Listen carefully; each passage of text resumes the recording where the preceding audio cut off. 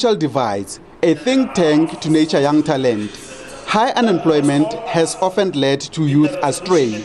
Poverty bred resilience on drugs and alcohol.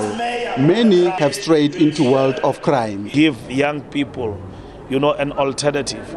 Engage them in some activity and action. Sports is an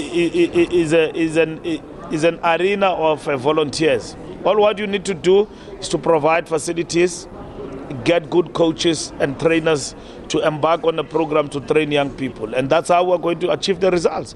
Young people must be engaged in activity, one form or the other. And it's a form of recreation too.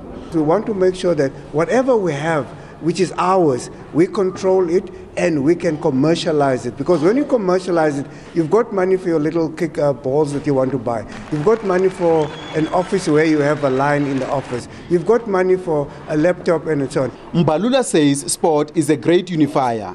He says more people need to invest in sport. Ishmael Mudiba, SABC News, Bloemfontein.